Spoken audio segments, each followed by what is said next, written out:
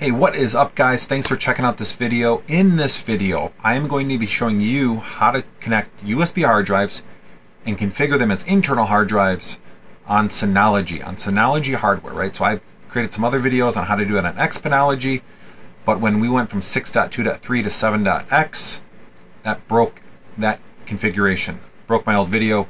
So I've updated it now, I've backward engineered it a little bit. Now I will say, you could brick your Synology. I don't test on Synology. I don't have a Synology, so if you want to send me your old Synology that's upgradable to 7.1.1, I will gladly take it. I will gladly boot it up and do exactly what I'm doing here on the Synology to test it out and record it, create a new video. But at the very least, give me some screenshots, give me some feedback. Let me know how it looks on Synology. I would greatly appreciate that, just to help my knowledge on how to help you guys in the future. So what we're going to need are a few things. We're going to need PuTTY, we're going to need WinSCP, we're going to need another Linux box. So we're going to have to copy this file out of Synology DSM into another Linux box to do some work. I'm doing that on VMware. You could do it on whatever system you want. Windows has Windows VMs or Hyper-V or whatever they call it. You can do it on Proxmox, you can do it on VMware Workstation. You just need an Ubuntu box. I'll be using Ubuntu. You could use any Linux box, excuse me, but I'll be using Ubuntu 2204 to make our configuration changes. But as you can see, I have 3 drives here on my screen.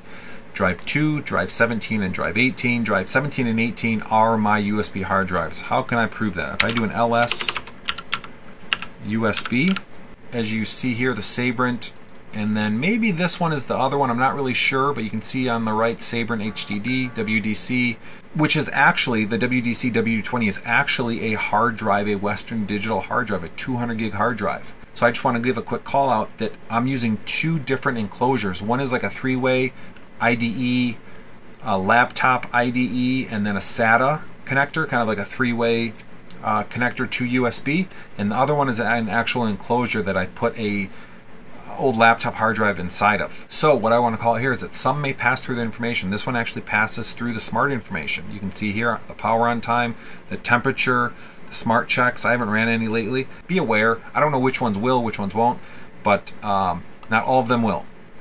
So the first thing we need to do is get our files that we need to modify. And I'm going to provide 2 different ways to do this. I don't know which way will work. Please test it out on your Synology box and let me know. The chance of something breaking is very low, but it is possible. So the first way we're going to do this is first command we're going to run is sudo -i. Type in your password. We are now root. So we can do a quick ls. I've created this file, mount.sh. You do not have to create this. We're only going to use a couple commands from this. We're going to use this cd/dev and then the mount -t vfat synoboot1 to mnt synob1. So if we go over to mnt, you will see there's already some files in here.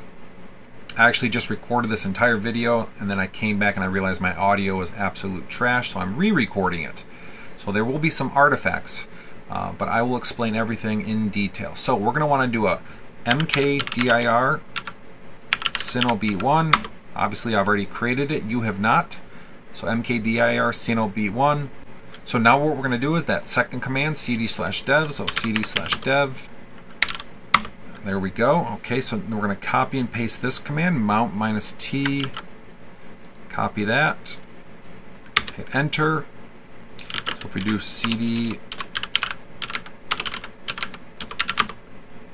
there we go. So we have mounted that, and what we need, the file we need is the rd.gz file. We need to copy this file off of our DSM, off of our Synology box, into our other Linux box, and this is where WinSCP comes into play. So what we need to do is copy that file over. So we've connected to our Synology box at 192.168.1.15. Just to be clear, I say Synology, I am doing this on Synology. So if the steps are at all different, they should be, but if they are, please let me know. So I've connected to it, and what we need to do is go to /mnt and then synob1. And we're getting permission denied because that was created by root. That's okay. So back on our PuTTY session, we're going to do a ls. Okay, so we're going to do a copy rd.gz to /mnt rd.gz. cd.ls, ls-ltr.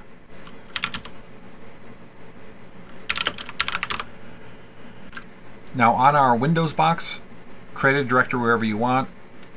Label one old, label one new. We're going to do that throughout this process. So we're going to drill into our old box. You can see this was created at 10:33 p.m. That was a while ago. We want to download this file, so let's click download. Yes, we want to overwrite. So you can see this is now 5:08 p.m. Our new file. And now what we need to do is we need to copy this file to our test box, right? Our test bed where we're going to do the work. So that box is 192.168.1.50. We're going to do the same thing over here, except we're going to call this one packed and unpacked. Okay, so we're going to upload this now. Again, on your test box, just create a folder wherever you want to create it, your home directory / temp, whatever. Create 2 other folders within that called packed and unpacked.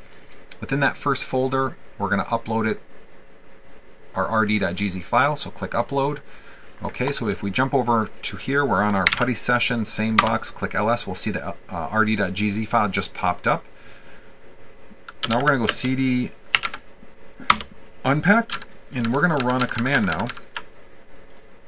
We're going to run this command right here, so cat home rd 04.25.23-rdgz / rd.gz and sudo cpio.idm -idm. So copy that, and this is you'll need to update this, right, to your path, and then rd.gz.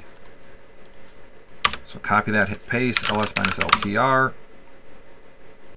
Okay, so now those files are unpacked. We need to do some editing. Now there's 2 different ways you could do this. I don't know which way will work best, so proceed at your own risk or caution, but also please report back on which way works.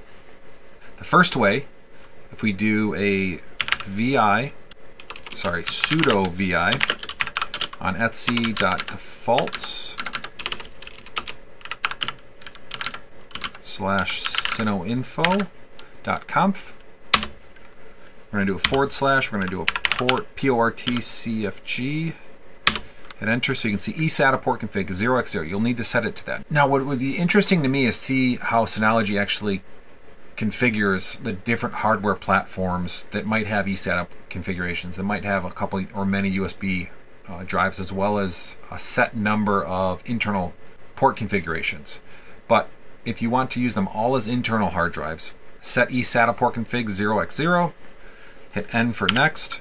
You can see internal port config now, and I've set it to the 7Fs, 0x7Fs. This is what you'll want to set it to. I don't know what yours will be. Please take a screenshot, let me know. I'm very curious. Also let me know your hardware version, 918 plus, 920 plus, 3615 XS plus, all the different versions. Let me know. I'm very curious. But you're going to want to set the 0 equals 0x and 7Fs. That'll set it up to 40 internal hard drives. So if you're using like a USB enclosure with multiple hard drives connected to it, this is the way to go. So it's 0x and then 7Fs, and then N. So you're going to hit I to edit that. So I, and then add those Fs. I've already done that, right? So I don't need to do that. Hit escape, and then I'm going to hit N, and I'm going to find the next one, which is USB port config. Again, make sure this is 0x0. So any of the USB drives are not detected as USB drives, but rather internal hard drives. Once you are done there, and you can see I've actually added a line here that I can delete. But once we're done, now we can do a escape:/WQ. We're going to write that file. And now you are done with the first way of doing it. You'll then have to pack the file and re-upload it to your Synology B1, which we'll get to in just 1 second. But if that didn't work, or you want to try the second way will be, we're going to go cd sbin, and don't do cd/sbin, because /sbin is your actual, you have an actual sbin directory on your Linux host. We want to go to that one that's light blue here. So cd sbin, we're going to do an ls, and you can see we have an init.post file, so we're going to do a sudo vi init.post. And this does look like it is a Synology file. So you can see here, Synology, post init script, copyright, yada, yada, yada. We want to scroll down, and I don't know exactly what yours will look like, but you're going to want to add these lines at about this location in this file, the _set_conf_kv. If you'll also need this up here, _set, this is the function where it's actually updating those files. If you don't have those, you'll need them. You'll need to copy this somehow, or I can, if that's not in there, let me know. I can copy that code, put it in GitHub or something. But you'll need to add the lines right here, _set_conf_kv, internal port config 0xFFFFF 7Fs, and then temp root etsy default synoinfo, as well as the one up here, same text up to this point until here. This one's going to Etsy. So not Etsy defaults, just Etsy, Synoinfo. Add those two, and you can see here I've set conf kv atom port config to true. If I jump back to my host real quick and I do a cat, on /etsy.defaults synoinfo.conf and I do a grep on atom, we will see atom port config equals true. So I was doing some testing. I wanted to see if it actually would write this. I would not recommend this. This could mess up your configuration. But I'm going to do an I for insert and delete. So I'm going to make these false. So we'll see if it actually works on reboot. So now that you've updated your internal port config to have 7 Fs here, you want this full line. This is going to overwrite your Etsy and Etsy default synoinfo.conf internal port config line on boot every single time. And this is why we are seeing when people upgraded from 6.2.3 to 7.x that they would update the file, they'd do the reboot, and then it would get overwritten again. Nothing worked. This is why. So this should work. So if we do a escape, a WQ, we are now done with the 2 ways to configure this. Now we need to package it back up and get it back onto our Synology box. So how do we do that? Let's do a cd ... ls, there's our files. We need to do this command now. So sudo find cpio into this packed directory. And this is why we created the packed folder, rd.gz. So I'm going to copy this. I'm going to paste that, 35,034 blocks. Looks good. cd ... cd packed. So we're going to jump back to WinSCP. We're on our test bed, and you can see the packed. So always click refresh when you're clicking around in WinSCP. When I jumped into this, it was showing the old file, which was 4:47 p.m. As I mentioned, I had to re-record this because the audio was atrocious. I came in here, I clicked refresh. It updated to the new file at 5:18. So I need this file. This is on my test box. I need to download this to my local box. So I'm going to go back here. This is my new file. Let's delete this one. Let's download this file now. So this is our new folder.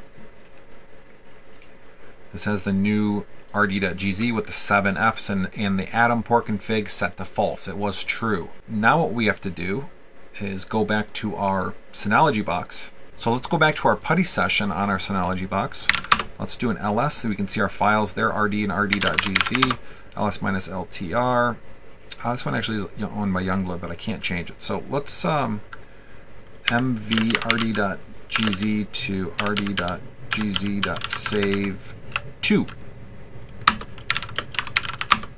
So there we go, save 2. You're going to just name yours .save. One more quick thing we're going to want to do before we delete this file is we're going to want to copy it. This is our original copy, right? So let's do a quick copy rd.gz to, let's copy it to root, which is our home directory for root, rd.gz. ls. Okay, so we still have our save here. We now also have an original in /root. So as I said, I updated it here. You can see that it has not updated, so click refresh. Back to the putty host, let's go cd ... cd/temp. We're going to do an mkdir usb test ls grep. Okay, so it's owned by root, right? That's a problem. Root owner, root group. So we're going to do a ch own Youngblood on USB test.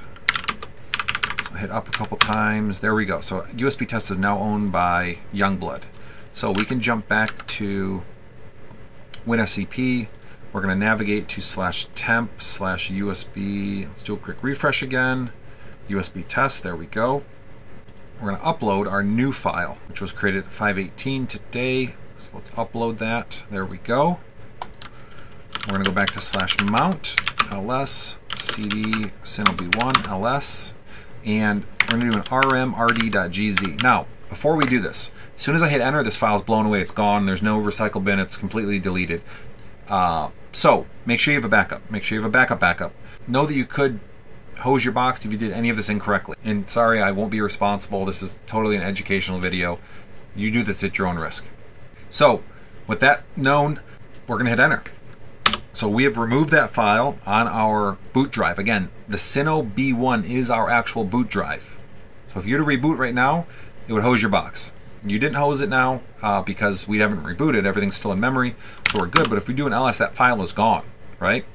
So we have the new file in that temp directory, in that temp folder. So when we want to do a copy from /tmp/usb test/rd.gz to rd.gz, right? So copy cp, and then /temp is the source, and then space, rd.gz is the destination, the local folder, rd.gz. Hit enter, hit ls-ltr, make sure it's owned by root, which it is. If it wasn't, you just do a chown root and then rd.gz, but it's already owned by root. And we're done. So now we're going to do a reboot. And as soon as you reboot it, it's going to reboot under this new configuration we just updated. Fingers crossed that everything works, for one, but two, that Atom port config is now set to false when we do the reboot. So let's do a quick enter. And while this is rebooting, I just want to thank everybody again for watching this. Give me a like, give me a thumbs up, give me a subscribe if you really like this. I did have to buy some hardware to do this testing, so any support I would greatly appreciate. It was a couple $100. I had to buy a mini PC. And if you have a Synology box you want to send me, please send it to me. Sorry for the beeping. That is the noise the mini PC makes when it reboots. But if you do have a Synology box, old or new, that can be updated to 7.1.1, I would love to test on it. I would love to have it and play with it. I could even send it back to you if you really want it back, but I could also keep it, right, for more videos like this. So we should be in business. If I do a ping on that IP address, there we go. The box is now coming up. So I can go back here. Let's log in. Warning. The system is now in a warning status. So this is something I need to fix. It's something I need to figure out how to fix. What happens is when the box reboots, the USB drives are not shut down appropriately and the partition freaks out. This won't cause any data loss, or at least it should not cause any data loss. And it's very easy to fix. If you notice, if I go to storage and I go to my storage pools and my volumes, they're all healthy. But if I go over here, it says the system partitions failed. Why it says that, I'm not exactly sure. I will find out hopefully one day. But it's a very easy fix. You just go over here, you click repair. You click repair there. And it's fixed. So you can see the should update. System is now healthy. Just give it a second. While that's updating, I want to check to see if my config's updated. So if I do a cat on etc default /synoinfo and do a grep on Atom, we will see that Atom port config equals false. So that modification I made did work. Awesome. So it should work for you. We can see the disk station is now healthy and we are done. So with that said, I appreciate everybody's feedback, comments, likes. I hope this video helped you. If it did, thumbs up, take it easy, have a great day.